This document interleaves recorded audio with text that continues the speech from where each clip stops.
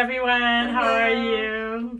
I'm here with Rivka, and we're going to be talking about the absolute most essential, most important essential tool to head wrapping, which is dun, da, da, da, the no-slip headband.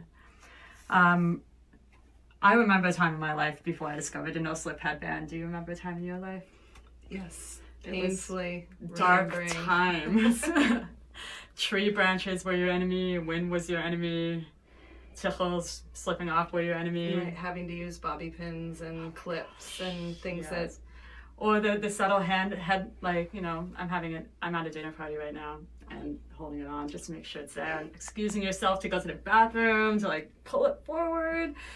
Anyway, the no-slip headband is a game changer. Absolutely, I would say probably the most essential tool for a beginner wrapper. Someone who's not ready to use the shapers yet should definitely start with one of these. I'll talk a little bit about the history of how we stocked and sourced our headbands. When Wrapunzel first started, we said, okay, we have to have no-slip headbands. And I looked all over on the market. The velvet that we use for our headbands is absolutely the most high quality non-slip velvet.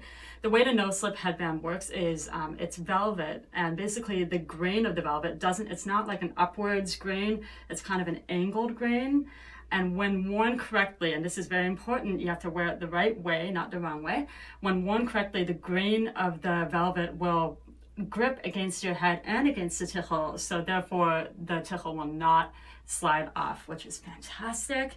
But make sure you're wearing it the right way, because if you're not, it will actually slip off just as fast as if you weren't wearing it at all. So we found the perfect velvet. It really lasts long, and it really grips well, and you know, can even be revamped by putting it in the wash or the dryer.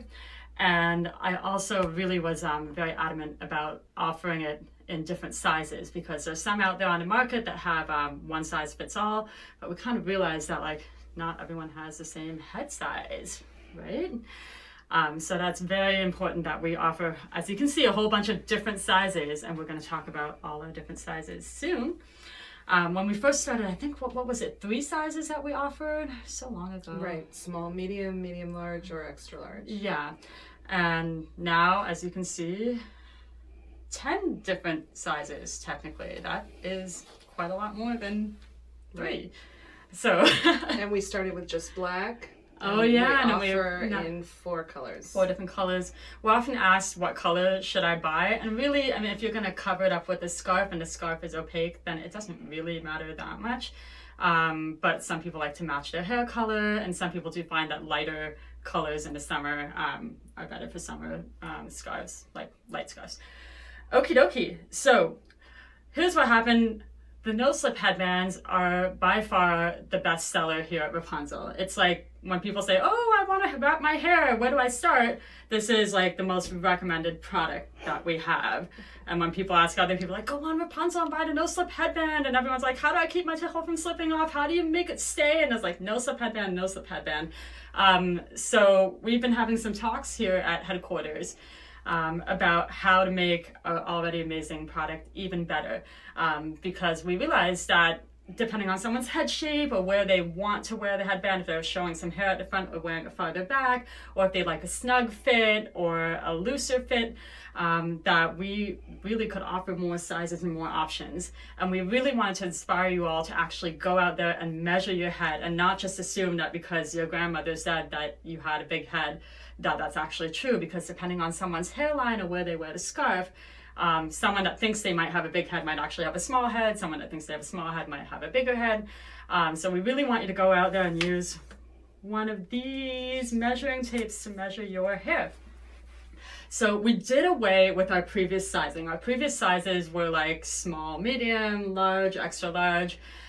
We wanted to change that to use letters, and letters for our Velcro option and numbers for our number option, because then people won't be making the assumption about what they've heard or not heard about their head size. So we have A, B, C, D, E, F, G, not G, just F. And 2, 3, 4, 5. Depending on customer requests, we might offer some different sizes, but we feel like this is as extensive Do you want to talk a little bit about the ladies here at headquarters and some different... Yeah, we put a lot of thought and time into how do you measure your head, how do you wear your headband based upon the size of your skull or your hairline or where you want to place it. There's a lot of different variables. That's why we feel the most accurate way to begin is to take a measuring tape and to measure where you want to place your headband. So I put it at the beginning of my hairline and I wrap this piece around. It's going to be a little larger because I'm obviously wrapped, but if somebody was going to wear theirs back, they should place it where they are going to start their headband. I happen to have a little bit of a lower hairline, so that changes the measurement, but you just wrap around, you find your measurement on here and keep that as your size. That, unless you change where you wear your headband, that should be consistent. There is give and stretch to our velour, which is part of its beauty, so that one headband does accommodate many different size heads, like a 3-inch spread typically. And we'll go a little bit more into detail about that. Absolutely, yeah. So it's one of those things that when we actually really started researching it here, I mean, we've always been researching it, but we're like, okay, we need to do the ultimate spreadsheet and the ultimate measurements and offer, the ultimate everything. And we're like, wow, this is actually quite complex.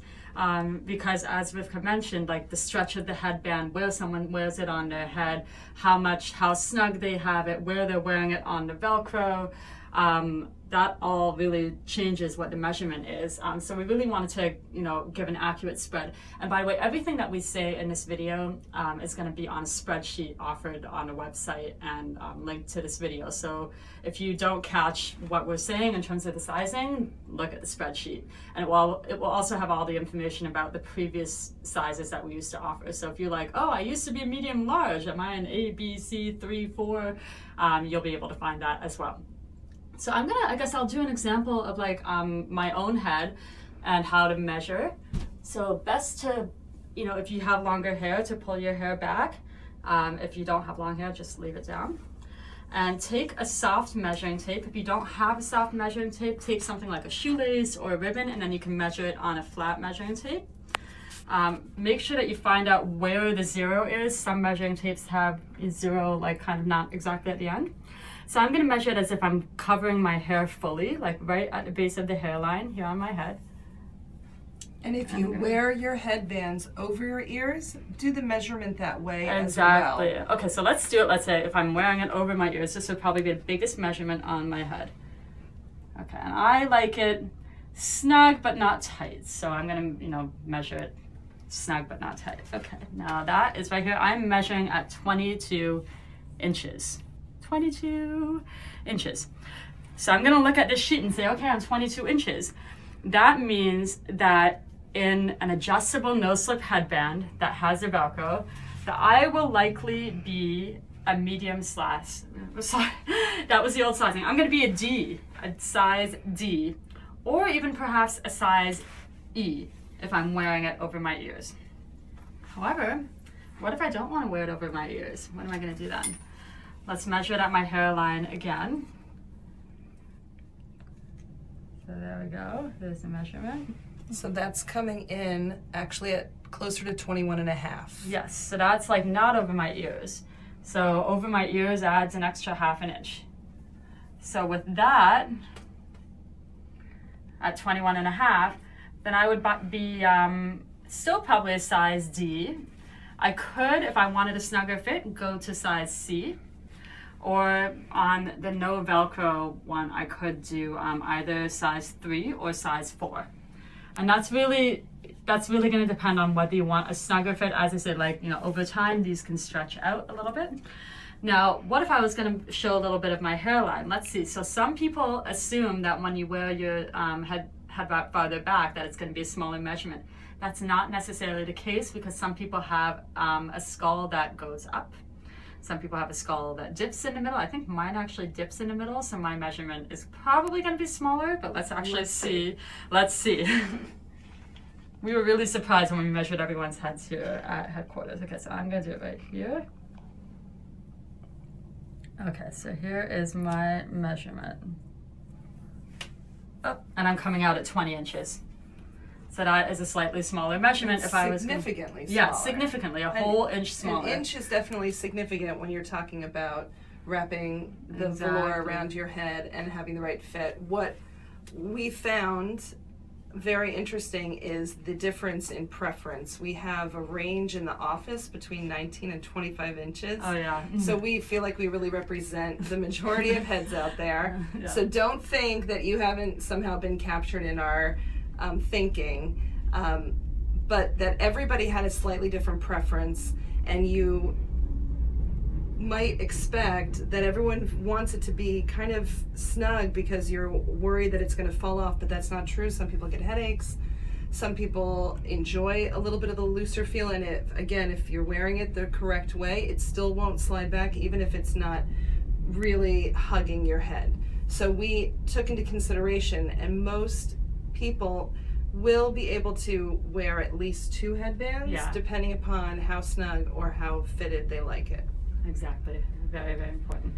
Do you want to talk a little bit about our 2 options between the Velcro and the no Velcro? Sure. I think, sorry to interrupt, we're calling one of them the adjustable. The one with Velcro is going to be called the adjustable, and the one with no Velcro is going to just be called no Velcro. Continue to be called no Velcro. Yeah. So we started with the adjustables, which is great because you can change it depending upon where you're wearing it, over your ears, behind your ears, further back, further to the front of your forehead. It gives you that variation.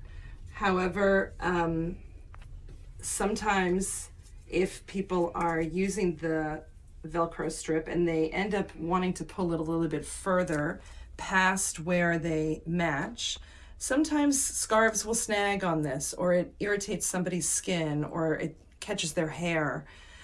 Sometimes people have tried to find solutions with bobby pins and things to close this over, but we came up with another idea, which was to eliminate the Velcro altogether, and that way you just have the simple feel of the velour all the way around your head. It's a slightly wider band, just slightly, so it does offer a little bit extra velvet. And most people who get them love them because they just are so soft and comfortable. You never have to worry about this. However, I still prefer the adjustable because I do like to be able to pull it a little tighter over time. All fabric tends to stretch that you're using with a stretch. So that's important to keep in mind, that it does allow you to continue using it perhaps a little longer. I'm just going to show you how to put this on your head. I also, I go back and forth between them. This one, certainly if you are more detail oriented, I think gives you a little more control over how, also if you're trying to tuck it in the wispy ends near your ears, this one gives you a lot of control over that.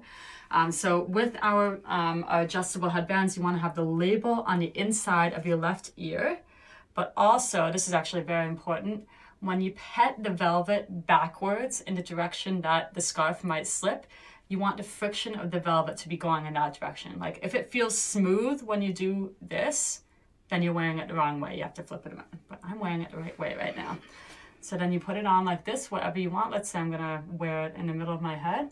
But let's say I want the little wispy ends by my ears away.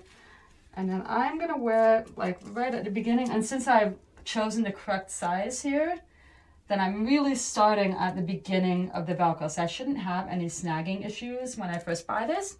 But over a couple of months, when it stretches out, then I'll probably be able to close it completely against the Velcro. So that feels really good. I'm wearing right now the C size. But it's that's a little snug for me. That's a nice feel for me because I like it, kind of somewhat snug. And if I'm gonna wear, let's say, the no Velcro, let's put that back. The no Velcro took me a while first to figure out exactly how to put it on. Because you're like, okay, I want the Velcro to go in this direction, then what direction do I put it on? You want basically the fold to be kind of going down when you put it on your head. So you just pull it The down. fold, you mean the seam? Yeah, no, not the seam. Oh, the the opposite surged of the seam. edge. The non-surged edge. The- You want, that's okay, Lila. Lila's videoing and she's doing an amazing job at it. Come on, we have to give her acknowledgement. So Andrea has the surge side that's going to be further back on her That's head. going to be pulled on my head and the folded folded side over. on the bottom. And you'll get used to it. Okay, so I'm going to pull that back. And it's so comfy. It's really, really comfortable. And then you just want to make sure it's going in the right direction. Yes, it is. And that feels fantastic. Yay! Okay. So have we talked about everything to do with everything, or is there anything else to go on about? So far, I think we've covered all the main points. Covered. But most importantly, the chart that's created with the old name being referenced, the new size, will be on the product page for when you buy headbands. Yes, we have it all here. This is like, it's actually going to be much prettier. I think our graphic designer, Tara, is going to like put some swirls and colors in it. And that will be available. And as always, we are here to answer any of your questions. And we really hope that you find the right size and style of no-slip headband because it is a game changer. Right, so just to recap, we want everyone to measure their head and be as scientific as possible about this because it makes a big difference. As we've seen, 3 different sizes can be worn based upon her placement. And from there, you'll have the recommendations on the product page when you've measured your head. What headband should you be looking at? And we'll give you a couple of choices. You have to decide for yourself. Do you like things snug, loose? Do you want to have an option for both depending upon the day, your mood, a headache potentially coming, or the type of scarf you're wearing? Exactly. So that's the first place to start. Second place will be to go to our product page. And then if you have any further questions, you can always send us an email. Send us an email. Yeah. Okie dokie. Thank you all. Enjoy. Happy wrapping.